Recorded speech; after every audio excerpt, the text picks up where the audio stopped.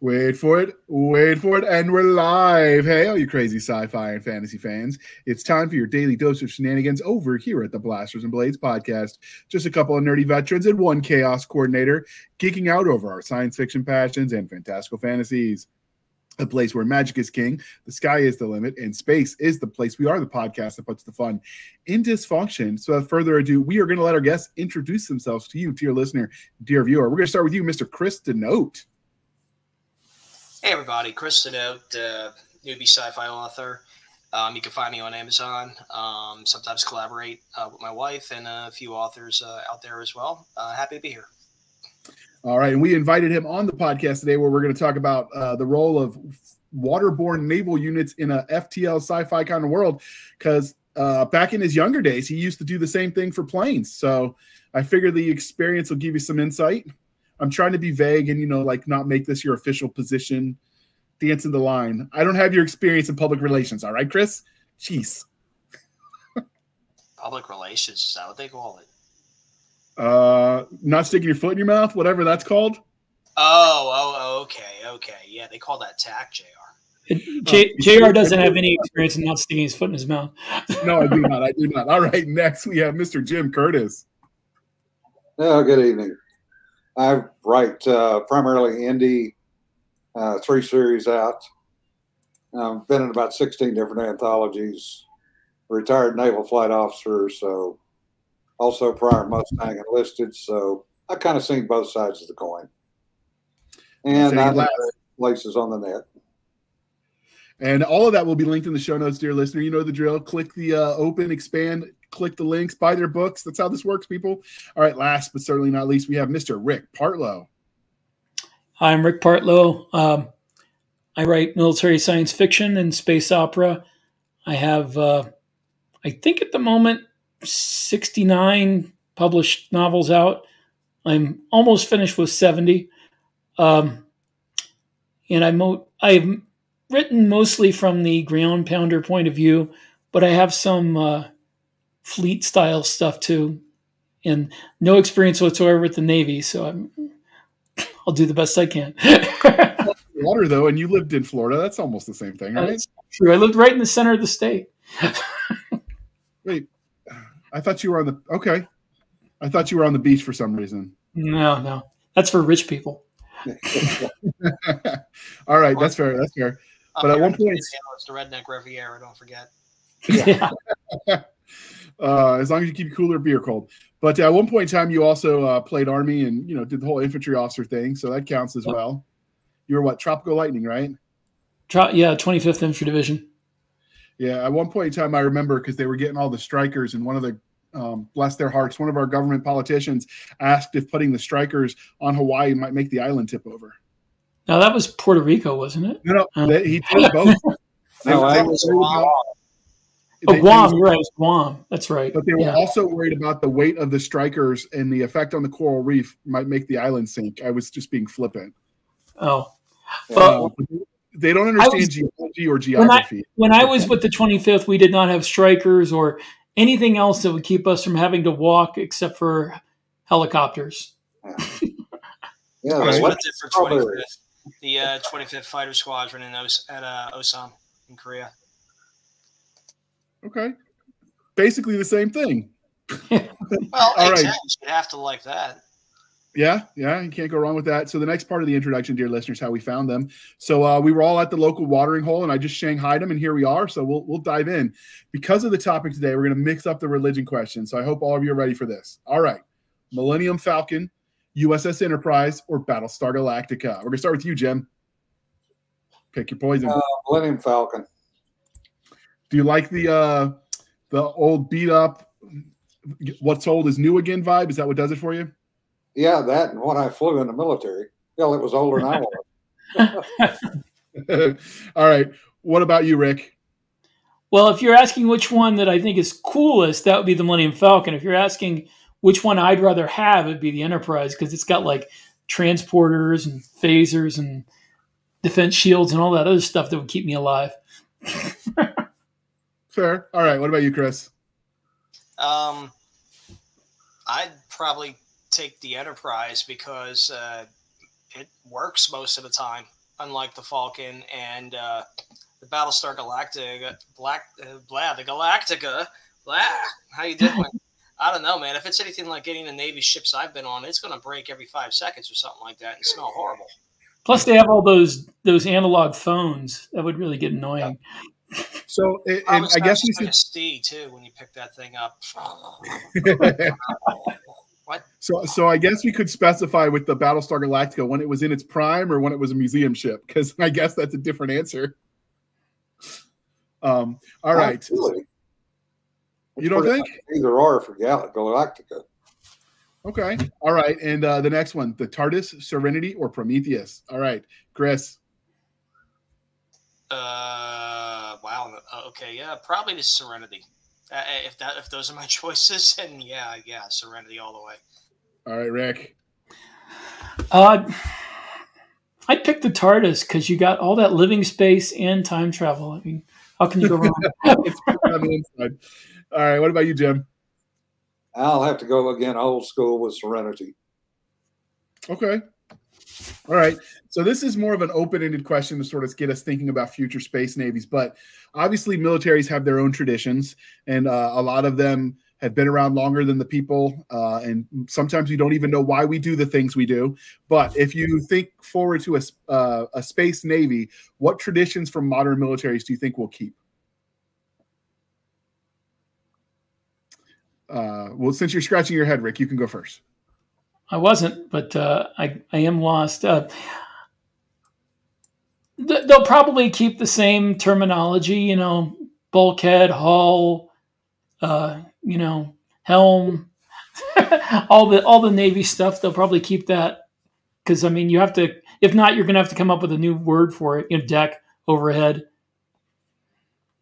Okay, I'll jump on that one. I think Rick's basically right. The terminology will transfer. But I think that the other thing that will transfer is the ultimate responsibility of the CO to operate independently.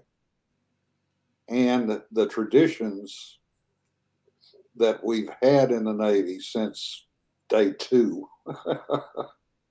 as far as the officer enlisted, the way those are handled, and the team effort that it takes to get a ship underway. Because it's not like, for example, the Air Force, where the pilot comes out, climbs in an airplane, goes and flies away by himself. It takes an entire team to get a ship underway. And the watch standing is always a mixed bag, where you have a watch officer, and then you have an enlisted watch team that supports him. Okay. Chris? Well, this would be more one for Jim, but I was kind of thinking, what would be the future Space Navy equivalent of the shellback ritual? What do you think would be the criteria for that? What counts as crossing the equator if you're a Space Navy? Crossing the orbit of Mars. That's the outer solar system. Yeah. Yeah. I guess it depends on how big the galaxy you're inhabiting it is. So are you stuck to the Earth solar system? In which case, yeah, probably Mars makes sense to me. If we're going past that, I guess maybe the halfway mark between the two main organizations I would bet. I would. Well, now the other thing I would think about is, if you want a tradition, is the earring for 7 seas. So you would have to go through 7 galaxies to be able to wear an earring.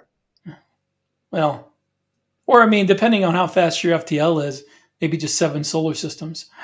Yeah, that's true too. Okay.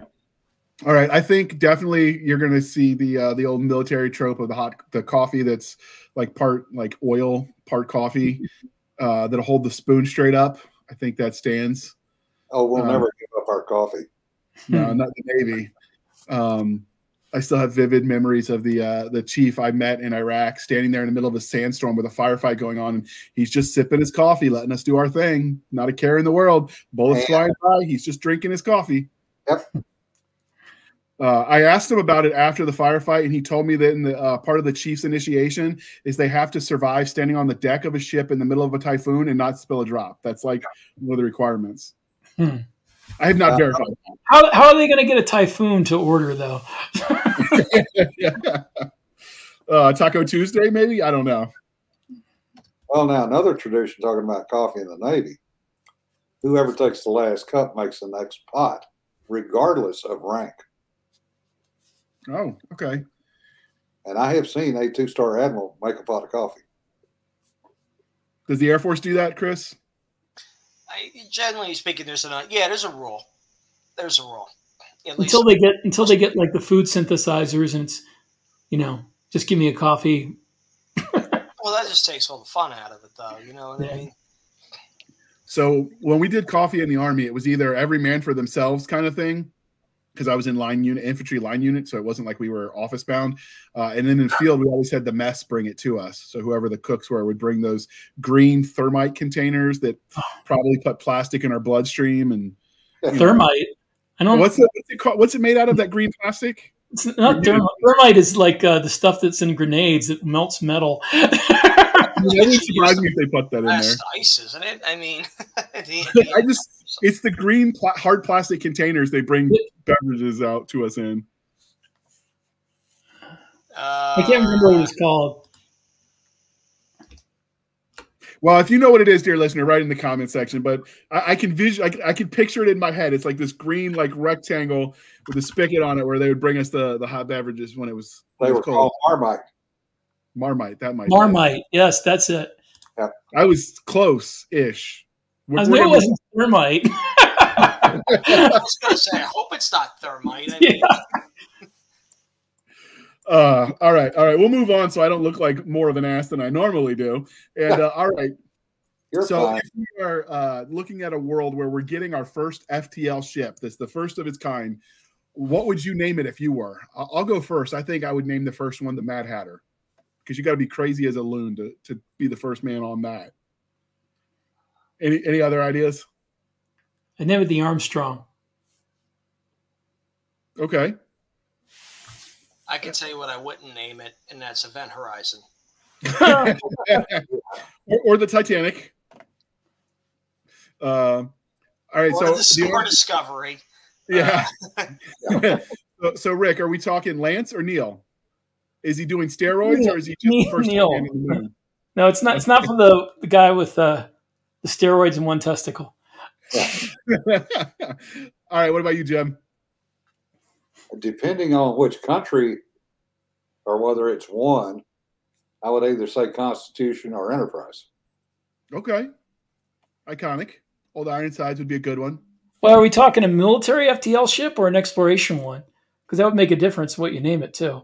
So I've got a question for you, Chris, because you dealt with planes in the Air Force. When a plane is being tested before it's officially accepted into service, is it considered property of the military yet, or property of the company making it? Shoot, there's different phases of it, right? I mean, there's the company's test articles that they're going to work with, which are their property, and then there's the ones that are delivered to the Air Force for test and evaluation and the different phases of test. That's not my bailiwick, so I'm offering you how I think it works. I mean, I do know that before the planes are delivered, or if they're never intended to be delivered to the military, like if they're a pure tech demonstrator or just an in-company asset that's being used to work out certain systems, that's property of the company. And then I think it's one in the article is actually, no kidding, formally delivered to the Air Force for whatever purposes, test and evaluation or whatnot, or a prototype or what have you. I think that's property of the service, but I think that also depends on the contract and what the contract calls for. I know when the Army got the LMTVs, I think it was that were their attempt to replace the Humvee. They were train the trainer kind of thing. So they got all the senior NCOs that would be teaching the drivers how to do their thing. And it hadn't even been officially signed by the Army, and they already wrecked it because it rolled. So it was still company property. I remember that was a big deal in the Army Times that the civilians had to eat it because they hadn't officially transferred it yet. No, and it was damaged because of their design flaw or whatever. Whoopsie. Yep.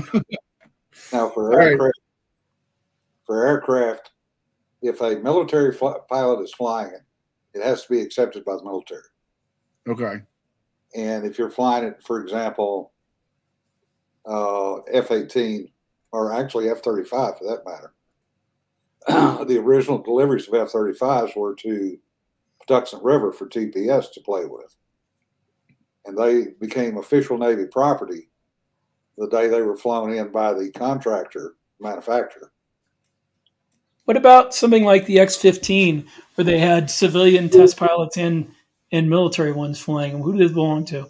Well, that was at Edwards. Right. And that was never a Air Force airplane. No, it was NASA, wasn't it? It was NASA, yeah. Yeah. And NASA, has employed civilian test pilots and military test pilots. And also keep in mind too is that you can have articles that are owned by the service, but they hire contractors to fly them specifically. A good case of like where things are kind of hybridized now is you see all the companies that do third-party air adversary training, right? Yeah. All the private companies that own like old European third-gen fighters and things like that, or even and they use those for the similar air combat training. Those are all flown by contractors. Yep. And I believe they own and they still maintain the equipment. But even for say the Air Force's test planes, and by the way, all the QF. Remember back when we had QF-4 drones, we had the QF-16 drones. Now the full-scale target drones they call them for training. They've got contractors who fly those, even though that those are military assets. But they've also had they also have uniformed people flying also. Okay, so I would assume if the company was going to give it a name, it would probably be something related to whatever company is making it, and let's just hope for the pilot's sake that it's not Boeing. All right. So the last question before we dive into the topic that brought us here is we are civilized human beings here at the Blasters and Blades podcast. We are no longer knuckle dragging troglodytes. So how do you take your coffee or tea in the summer heat? You still drink it hot and black? Hot and black. Okay. Rick? I don't drink coffee or tea.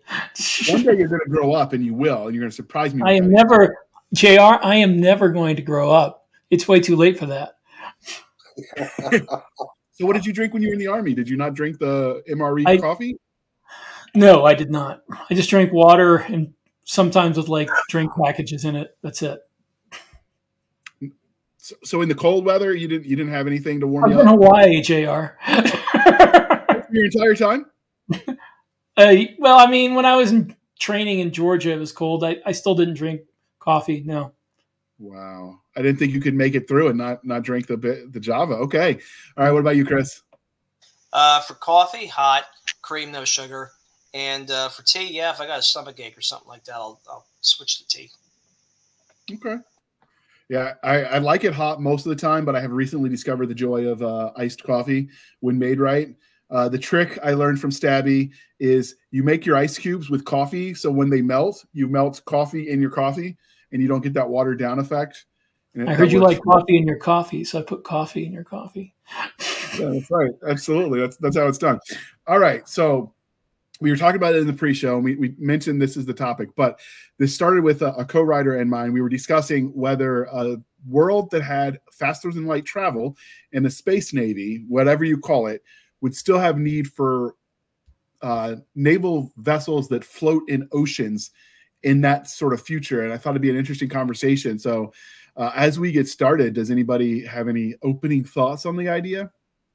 I think a lot of it would have to do with what your technology is. I mean, there's all kinds of different space navies you can have, from something that's totally realistic and honestly a little boring to write and read, or something further out, like Star Trek-ian type of deal.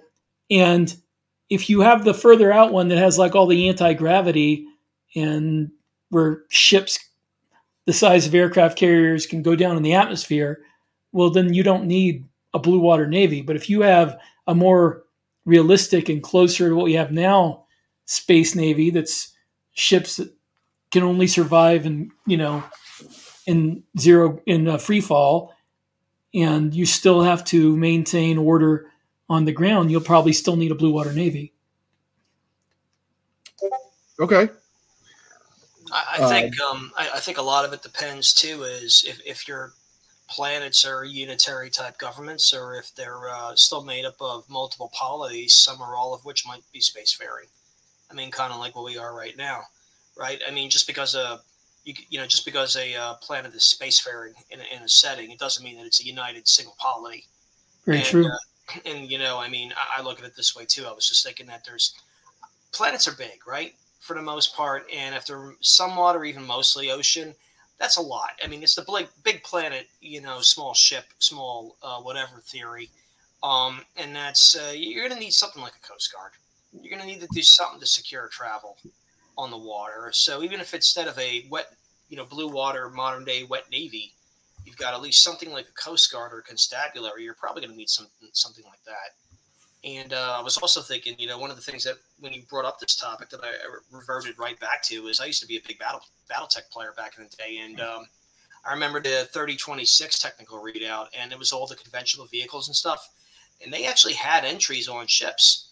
Now, their idea was that, hey, this was part of the planetary militia. I think the story they had in there was like a yacht club that decided it was going to be a militia. And I think they modeled it off of like similar clubs way back in the day, either in the UK, in Great Britain or New England, where so that rich people, rich boys could do their military service by being part of the Naval Reserve or something like that. Let's mount a Bofors gun on my yacht.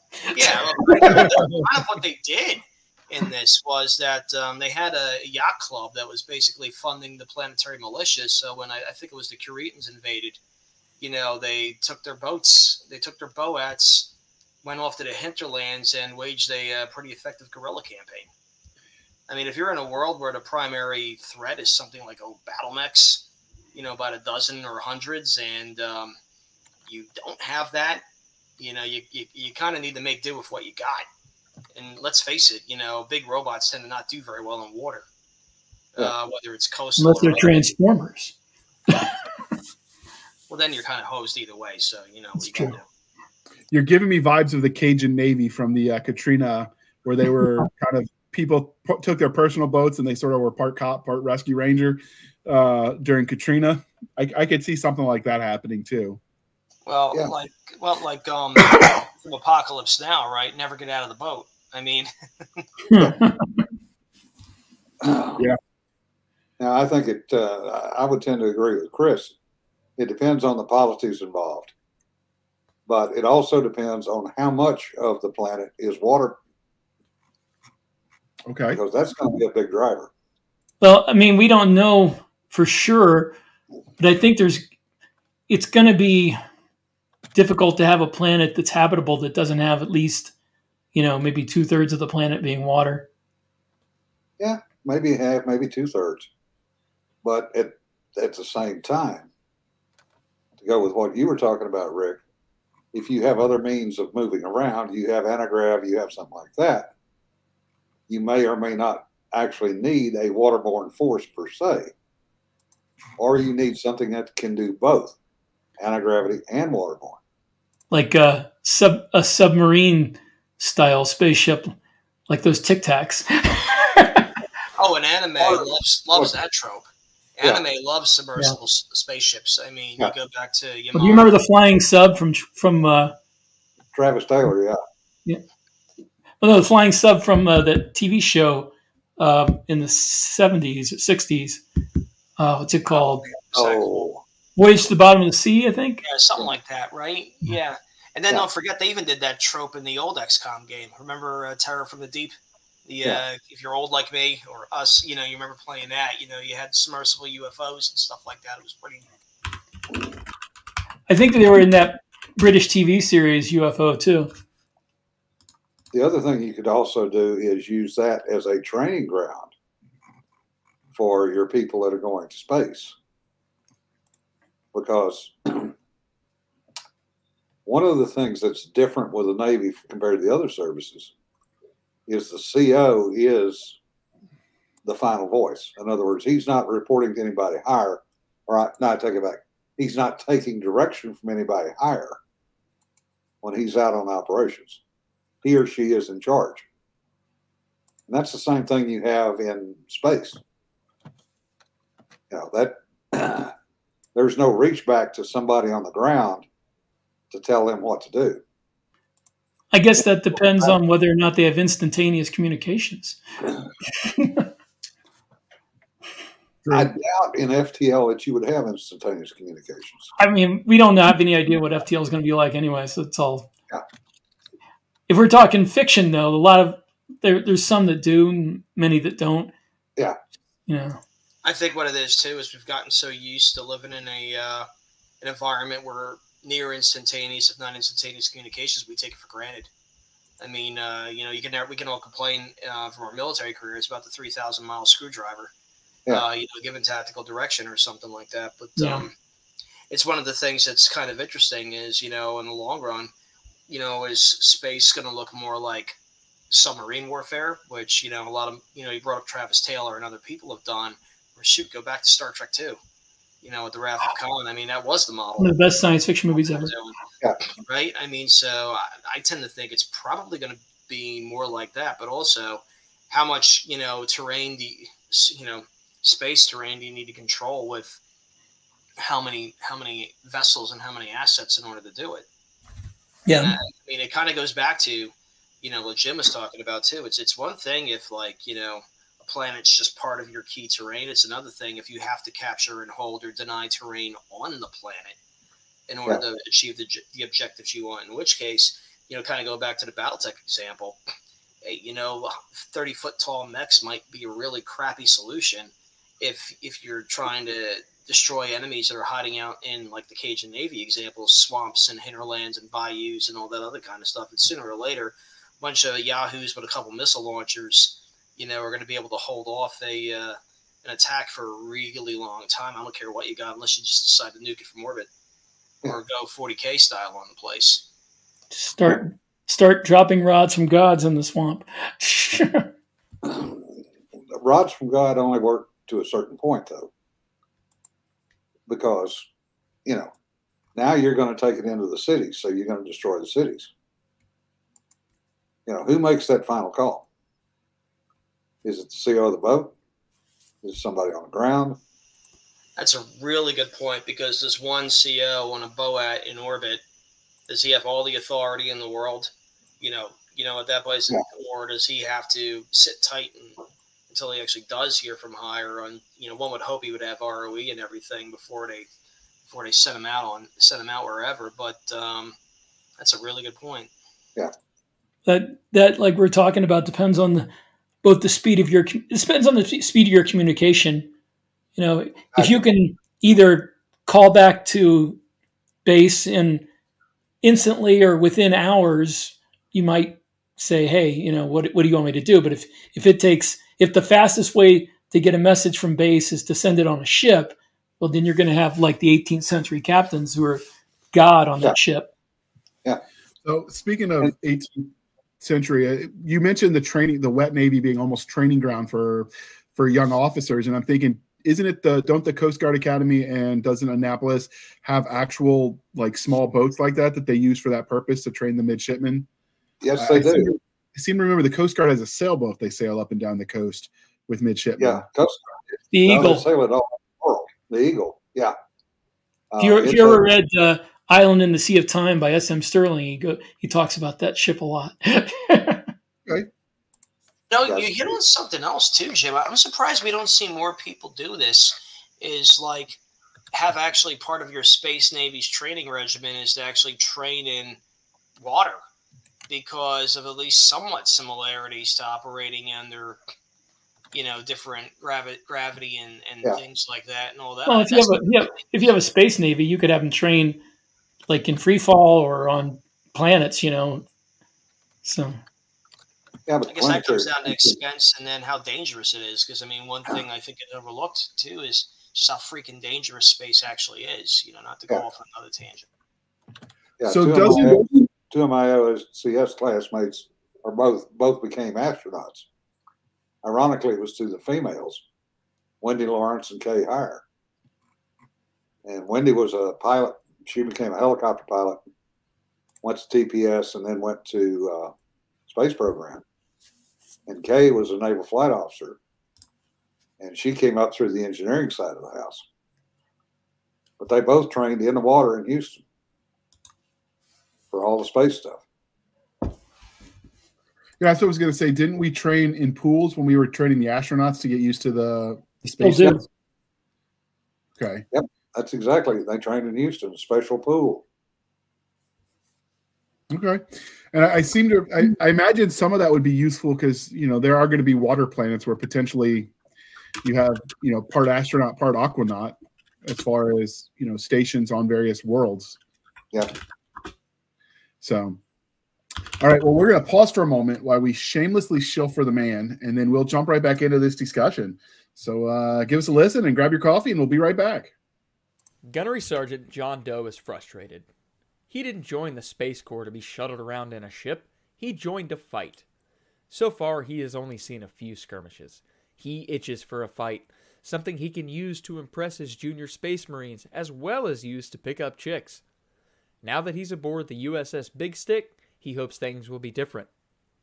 The Space Federation has defeated their longtime enemy, and has decided another war was just what the people needed. One was intentional, the other was not. Either way, Gunny is excited. Now Gunny and the rest of the ship's crew must fight for their lives against an enemy none of them saw coming. What could possibly go wrong? Dive into the Vacuum Suck Hard Adventures of the USS Big Stick by J.R. Handley and Chris Winder, and find out for yourself. All right. Thank you for sticking with us through that commercial interlude. I felt like a funny one, and I hadn't aired that commercial in a while. So with that being said, all right, we were talking about, the role of blue water, wet navies in a space future. So do you think if we kept those forces, if they were sort of serving as a part policing, part Coast Guard action, would they be part of the Navy, or would they be organized into something else? I think that would. Oh, sorry. Go ahead, Jim. Go ahead, Rick. I was going to say, I think that depends on your political situation. Like Chris was saying, do you have nations that might go to war on that planet, or are you just policing like maybe a few rogue elements? If you're doing that, it might just be like a Coast Guard setup. But if you have like if you had an Earth that still had Russia and China and whatever in the U.S., and we're all out in space and possibly fighting in the ocean, then you'd still have a Navy. I think too is like if it's a more unified situation and you're more interested in defending against a hostile stellar power, it might just be part of your defensive forces. It might be closer to a militia, actually. You know what I mean? Or something more dual status or dual role. In which case, like that. And again, don't want to beat the BattleTech horse to death, but I thought that was a really good way to handle it. To tell you the truth, it was a semi-realistic way to actually handle it, how it might be, because then it also talks about realistically how it's going to be equipped, right? I mean, because you're looking at something that's a little bit more brown water looking than it is blue water looking, I would think. And if it's, and the Coast Guard these days is a really interesting hybrid because they have those giant national security, well, giant for them, national security cutters and some larger ships that are, more closer to, I mean, for other countries' navies, those are major surface combatants, what the Coast Guard has these days. So, kind of going back with both Rick and Jim are saying, I think it kind of depends. I think the politics drives it.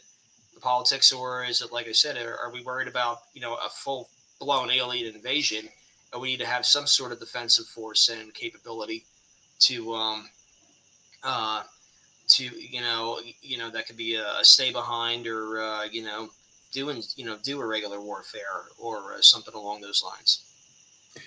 The other thing that nobody has mentioned yet is the rescue, because you're going to have storms. If you have a world with water, you're going to have storms. And having been involved in a couple of rescues over the years, that's ugly. And the Navy ships are one of the few things on Earth that can get there in a timely fashion and actually provide enough support to keep people alive. The other thing is, what if you're taking over a world and the polity there is a different race, a set of aliens, for example, and you need a police force? How you want to write that, which way you want to take that is up to you.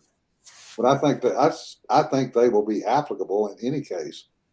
but it depends, as both the other gentlemen have said, on how you actually intend to use it and what the actual requirement is. All right, here's a good one too, Jim. Too is honestly, if I wanted to defend, say, Earth from a hostile and alien invasion and have a chance of success, I'd want to be fighting from the seabed. Yep. You know, submarines, especially definitely dirt submarines that can stay mobile. You know, because the ocean's big, it's really deep, and it's really inhospitable. Yep. And you know what I mean. If you wanted to defend, you know, globally, then you'd be stupid not to, you know, shift a lot of emphasis and capability into the seabed or subsurface areas to do it, especially below the continental shelf. You know what I mean? Yeah. Well, it's very hard to see through water. That depends on what kind of technology they have. When I thought of the idea, I was actually thinking like modern Navy as we think of it now, but I hadn't even considered the role of subs because it's not something, you know, you see a lot. I mean, obviously they're there, but when you mentioned it to me, that was actually the first thing I thought of, was that one of the biggest things that would be handy about a Navy in the future was submarines. Interesting. Well, radar doesn't work, LiDAR doesn't work, lasers basically don't work. You want to launch it doesn't work through water. You want to launch a boatload of missiles at somebody, man, you don't get a lot of warning. Yeah. Yeah. And you can launch both planetary and into space from a submarine. Well, depending on how good our rockets are. Now I'm picturing like a spaceship hovering over the water, dumping a submarine out the back on some alien planet. Get to work, boys. Yeah. Or landing. Yeah. Every spaceship double as a submarine. Yeah. That's an interesting design feature because submarines have to be designed to take the pressure as they go deep. But are those same factors in hull design there for spaceships? Because they're not worried about water pressure against them. I recently read an article about this, actually. It was interesting. The only thing, I mean, you could make a submarine a spaceship except for one thing, and that's heat dispersion. Because modern submarines can radiate heat into the water, but if you're in space, you have to have radiators of some kind. But I mean, if you're flying FTL, I imagine you've kind of got the whole heat radiation thing solved, or you wouldn't be able to do it. So you might have something like a craft that can put out heat radiators when it's in space and pull them back in for combat or when it goes under the water. Yeah. Well, and also you would have to, in space, you'd have to rotate it to not burn one part and freeze the other part of whatever ship you were on. Oh, that's a good point. Terry Mixon. That's one of the real issues with the ISS. Is they have to basically keep rotating it. Well, I guess that depends on how close you are to a star. Yeah. Well, even the sun, as far as we are from the sun, is still the same problem. Because you've got the dissimilar temperatures in extremes, literally, on the same ship. So you mentioned the submarines, Rick. Terry Mixon actually wrote a short story called Warfish. It was inspired by an actual accounts of World War II submariners. We've talked to him about it on this podcast, that actually took the concept of submarines and basically stuck them in space. But instead of going underwater, so when they're below water as opposed to when they're on the surface, it was when they were in some sort of slipstream versus when they were in regular space was the differential. Glenn Cook wrote a whole novel about that. It's called the title's escaping me, but it was basically a submarine. They called them climbers because regular ships could go into hyperspace, and these climbers could go into like another dimension of hyperspace and strike at regular ships in hyperspace from there. And didn't John Ringo have a book about they took an SSBN or an SS attack sub and converted it into a spaceship? I think that was one of the stories. Yes, that was the Looking Glass novels, right? Yep. I think so. It's been a while. Yeah, that was the Looking Glass. The first one was a submarine. I think I'll have to dig those links up, dear listeners, so you can find them in the show notes and check them out yourself, because it's worth reading. I swear by Warfish is an excellent story. I wish Terry would write that as a series. A Passage in Arms is the one by Glenn Cook. Yes. Passage in Arms. Yeah. All right, I'll link to that in the show notes. But it's an interesting concept, and I do think it's a good parallel. I know in 2016 when I was at RavenCon, they had one of the panels on space navies, and one of the naval officers of the submarine said he couldn't command the Enterprise, and this was as close as he was going to get, so he became a submarine officer as part of his speech. So, I mean, there's definitely parallels, I think. Oh, yeah. Including not being able to see sun. Not to go off on a tangent, but I got to tour the USS Drum, I think it was, over at Mobile Bay. It's a World War II submarine, and I could not have been on one of those things. It was just like a claustrophobic nightmare. Oh, those things are tiny, man. I think it's the Balfin that's out at Pearl Harbor or nearby there. Yeah, I toured that a few years ago, and I was like, yeah, no thanks. You know what I mean? I was ready to get off at the second I got on board. It's funny because in Mobile, they have the USS Alabama, the battleship, and they had the Drum right next to it. So you get to go from a battleship where it's like a football field, you know, and everything's wide open, and then you go in the Drum, and you can barely fit through the door, and the place where they slept, I would have like had nightmares just getting into that. I've been on a submarine myself. In World War II, the average sailor, Marine, whatever, was only about 5'5" or 5'6". And a lot of them, you know, they weighed under 150 pounds. So they were actually very small. They were about the size of what the Japanese are today. You know, you didn't see a 6-footer was an oddity back in World War II. So I've been on a submarine myself. The USS Claymore is at Patriots Point in Charleston, South Carolina. And you are right, Rick. It is very claustrophobic to walk on those old ships.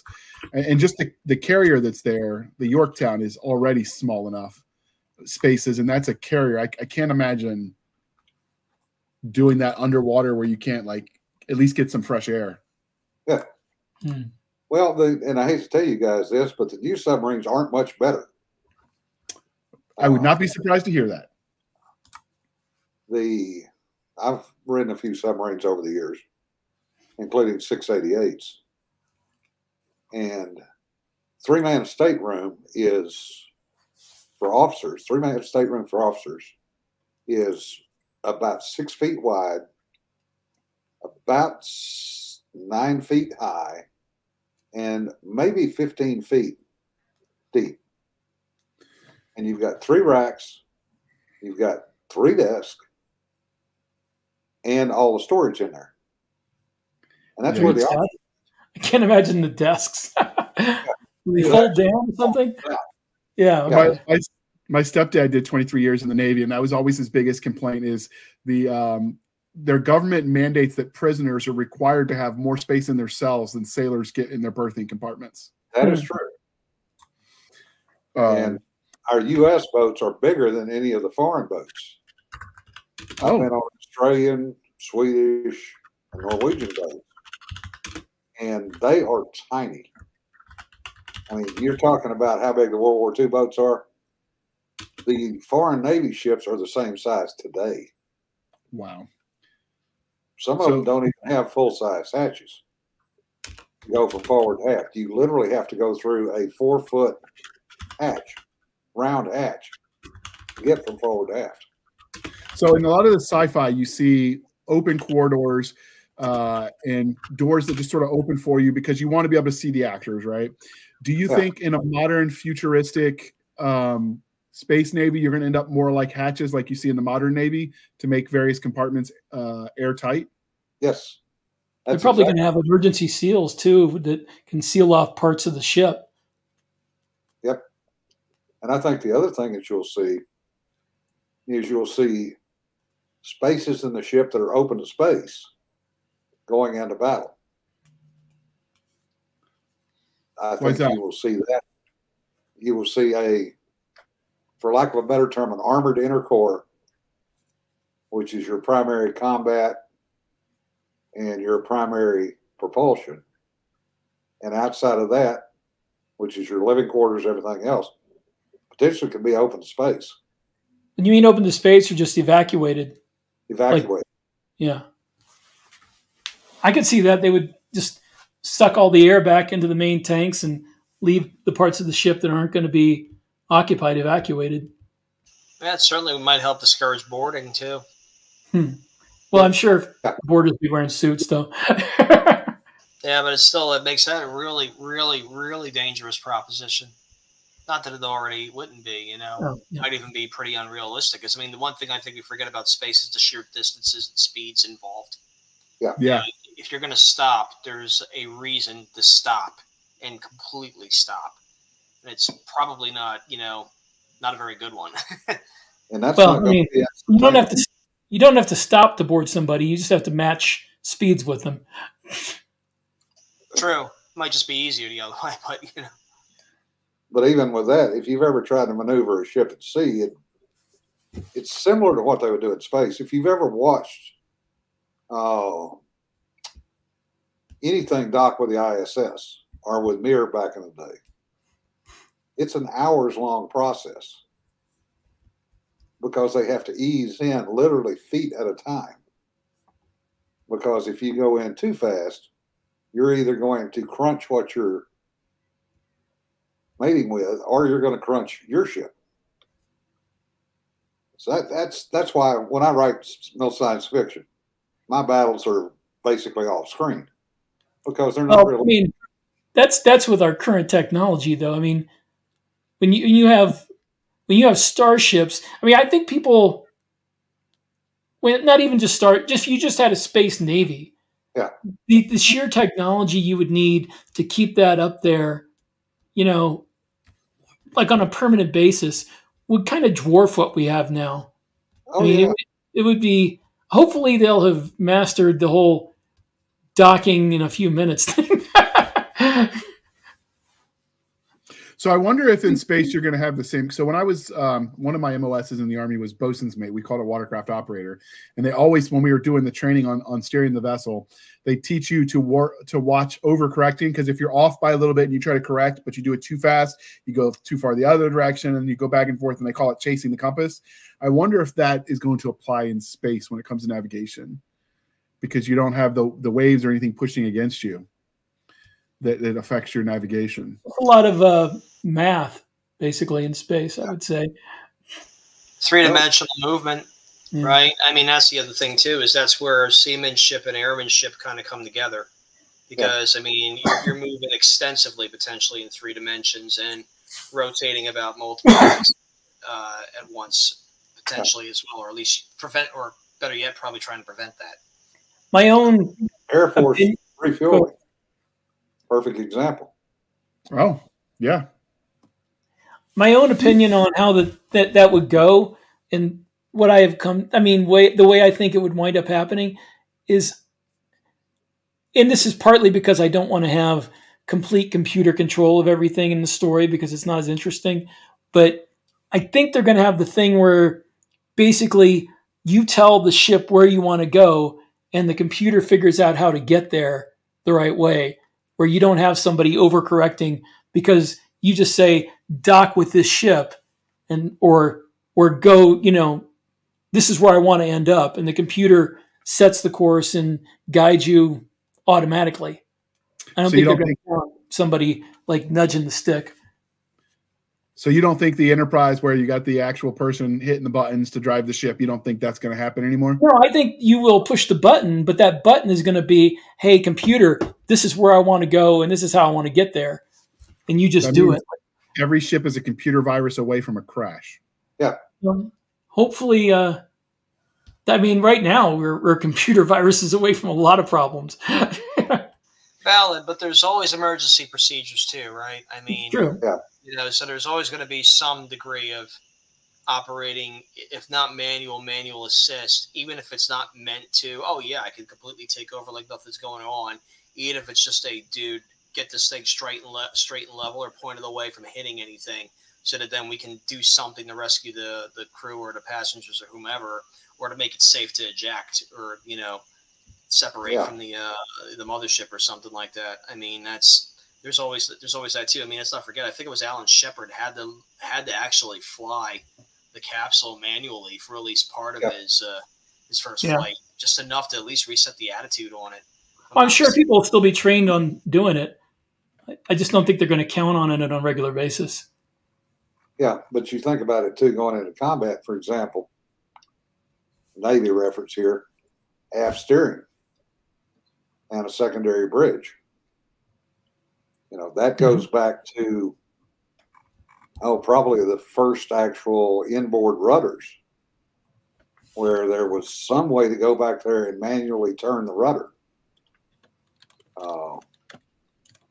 There was a little known thing you could do with the battleships to do a slam stop, where you actually went back and manually control the rudders to turn them both in. And it was actually like a speed brake. But the amount of leakage you got if you ever did that was real interesting. But that capability exists today, even on the nuclear carriers. They've still got aft steering. And it's two poor guys or girls sitting back there at a control panel, twiddling their thumbs and waiting until somebody tells them what to do or they're released. And you have CIC today, which you did not have back then, which is basically CIC can run the entire ship, including the bridge. Well, I'm sure in the future they'll have auxiliary control rooms that can take over if the bridge is compromised. I mean, not just like modern, like the bridge gets hit by a shell, but even if, say, the power or computer connections to the bridge get severed, like a railgun round going through your ship, you'll have to have somewhere else that can control it. Something else to keep in mind too is we'll probably see more use of unmanned craft. And getting back to like the earlier parts of this conversation too, if you were focusing a lot on unmanned craft, it's probably easier and less expensive then to make things that might be dual purpose, wet undersea and even space capable in the long run. Because I think I just saw an article saying that the Air Force and the Navy are looking to produce several hundred of cooperative, what do they call them, loyal wingmen, airborne support drones for just the manned fleet here over the next couple of years. And that's going to be a big game changer. And don't forget, now you've already got unmanned naval vessels of different sizes that either different forces are using. And there's been some reports out of, about the Ukraine conflict that those are in heavy use now as well, depending on the source you read. So do you think these unmanned are going to get to a point where they're just mirroring or slaves to the pilot and his fighter, or are they still going to be remotely operated by a pilot on the ground somewhere else? It can go either way. They can be slaved to the fighter. That's basically loyal wingman philosophy. When I was still working with some of this stuff, was that it would basically be the wingman. In other words, you would have one manned and one unmanned aircraft. And the unmanned would mimic everything that the manned aircraft did. And now, since then, they have developed other technologies where the drone, for lack of a better term, that's not actually correct, it's a UAV, would have the capability through a relay to conduct other operations as directed by either the Rio in the backseat of the manned fighter or by ground control. So it could actually be used to go in and do a bombing run, or it could be used as an EW platform, or it could be used as photo intel. And that kind of hits up on one thing too, is going all the way back to the beginning of this, whether a wet Navy would still be useful. Maybe the emphasis would be on unmanned platforms. in a wet Navy situation, especially if you're dealing with, you have a space Navy, or you're primarily doing police actions and counter piracy and things like that. Maybe in that case, then, there's more unmanned ships out there, and most of them are tiny or fairly small compared to big, targets. Like essentially like an aircraft carrier would be a great target from orbit, I would imagine, because, hey, big ocean, little BOAT, but carrier's still pretty big. And you know what I mean? Well, I think a lot of that depends on if you're actively in a war or just doing, as you said, police actions against pirates, people who wouldn't have high technology. If you're actively against a near peer or peer enemy, at that point, there may be a danger of the ECM really messing with our unmanned drones. Well, yeah, that's one thing. The other thing is, trying to think of how I can say this and not get in trouble. Even in peacetime, if you have an unmanned vessel out there, say an unmanned surface vessel, there is nothing to prevent the opposing force, friendly, unfriendly, third party, whatever, from going and taking that vessel, physically stealing it. I've had that happen on a test where I had test systems in the water and had the Chinese fishing fleet come in and pick it up, and had to have a ship go chase them down to get it back. Fishing. Yeah, they're fishing all right. Yeah. Yeah, I can imagine having to explain that to your commander in paperwork. Trust me, that was an interesting phone call. See, what had happened was, sir. There I was. No shit. Yeah, that's what I was going to say. When you started with no shit, there I was. All right. So, any final thoughts? Because I'm trying to practice our pacing, dear listeners, so we keep it close to an hour. Any final thoughts as we wrap this puppy up? Well, I think that there's, as Chris was saying, especially a lot of room for underwater submarine Navy activity in a future that has a space force.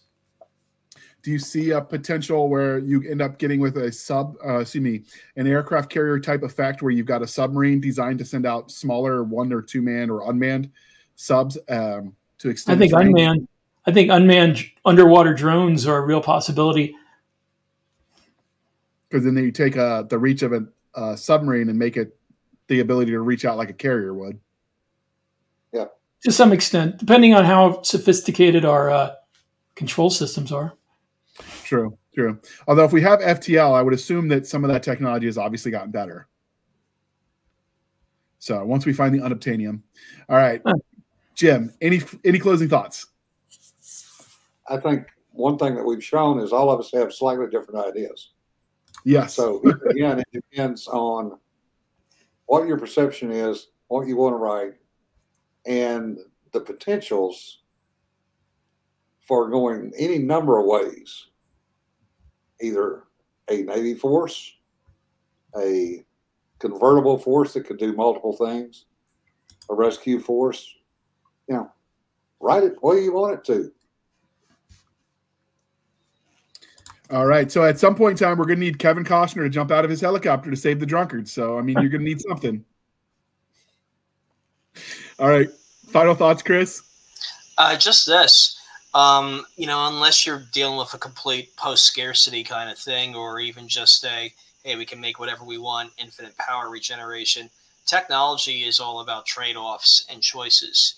And you're going to pursue one thing, and it's often going to be at the expense of something else. So I wouldn't necessarily I think you got room to play with, taking it for granted that just because a FTL capability is out there, it doesn't render certain low-tech solutions out of beyond the pale, or even still available, or difficult to counter.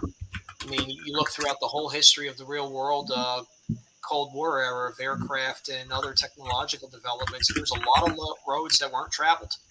And sometimes that was as simple as a preference decision, let alone, choices or, let alone resources or anything else. Sometimes it's just this is how we want to do things.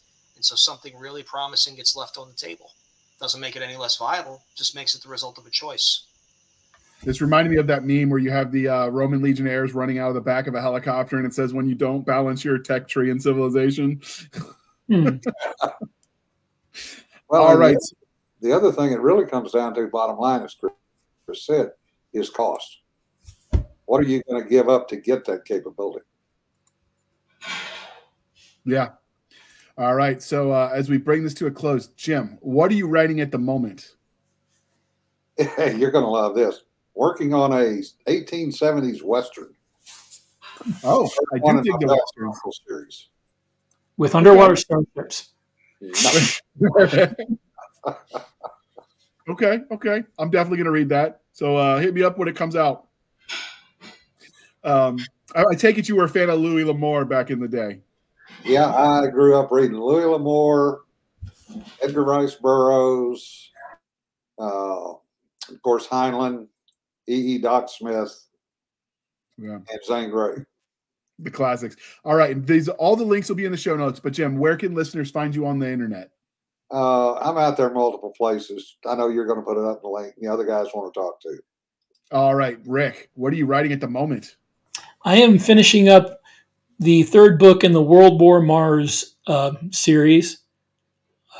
It's about an ancient alien starship crash lands on Mars, and all the Earth nations are racing to get there first, and what happens afterwards.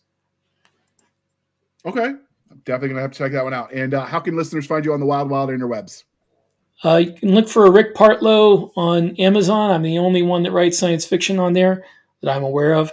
Go to facebook.com/Duty Honor Planet for the science fiction worlds of Rick Partlow. I have a blog at rickpartlow.com that I don't write on much. That's about it. And at that YouTube channel on writing science fiction, how to write science fiction that doesn't suck. Always a noble ambition. All right, Chris, what are you writing at the moment? I know you're still doing the military thing and your time is limited, but I understand you're writing again.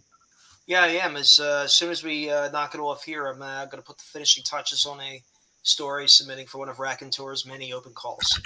That's due tomorrow, and wish me luck on that one. This one is not quite mill sci-fi, but we'll call it mill sci-fi adjacent. Okay. They put out a lot of good anthologies. You can find their open calls if you're interested in seeing what they're doing on their Substack. We've interviewed them before, so if you check Raconteur Press, it's in season 4 where they talk about all their anthologies. So it's worth checking out if you're interested in that sort of thing. I am desperately rushing to put the finishing touches on edits for Derelict, which is the republishing of a book I wrote 2019. It had a lot of problems with it. I unpublished it, and now I have a Navy co-writer who's making my sailors not sound like soldiers. It was a thing, and so I'm working with Dave Hensley on that one, and he took essentially a Brandon Sanderson length novel. We split it in two, and we turned it into a series. So it's been a lot of fun, but we have the ambition of getting it done in time for him to take physical copies to LibertyCon, which I think is June 20-something. So I have to have it done by the 25th of May because we're recording this in early May in order to have the publisher be able to edit it and format it and do all the things. So, and as usual, you can find us on our Linktree, LINKTR /Blasters and Blades podcast. Again, Linktree /Blasters and Blades podcast, where we link to all the things, the BitChutes, the Rumbles, the YouTubes, the TikToks, until it disappears from the internet. Our Twitter, you can email us at blastersandbladespodcast@gmail.com. For professional purposes only, we have our Facebook group and Facebook page. And last but not least, we have Madam Stabby Stab on the Instagram, Twitter, and email, where you can find out all things horrific, because she is a horror fan. You can send all the hate mail to her, and she will reply and make you cry. We have our website at anchor.fm/blasters-tech-and-tech-blades. For a little bit longer, it is anchor.fm/blasters-tech-and-tech-blades. I'm in the process of working with the support team to merge the Anchor FM with Spotify because they have been bought out. So however long that takes is up to the internet gods. I do not know. As soon as it changes, we'll put it on the link tree. But you can support us there for as little as 99 cents a month. You can help keep the lights on. You can support our show more directly at buymeacoffee.com/author J.R. Handley. Again, buymeacoffee.com/author J.R. Handley. Be sure to put in the comment sections for the podcast, and I will keep my co-host duly caffeinated with that coffee brand coffee. Use the link in the show notes and the code podcast grunts, and you get 10% off of the coffee made in America. What's better than that? And you help keep the lights on, and we appreciate it. So with that being said, thank you for spending some of your precious time with us. For my absentee co-host, I am J.R. Hanley, and this was the Blasters and Blades podcast. We'll be back next week as we indulge our love of nerd culture, cheesy jokes, and all things that go boom. All right, I appreciate you three coming on, and if we have more ideas on the subject of space navies, you will all get an invitation back. Dear listener, if you have future questions you want us to tackle, send them in the comments, and we'll add it to the list. The list is growing. We're at least good for topics through, I don't know, season 20, I think, with all the ideas you've given us. So we'll add this to the record pile. And with that being said, thank you guys. Thank you all. And we are out.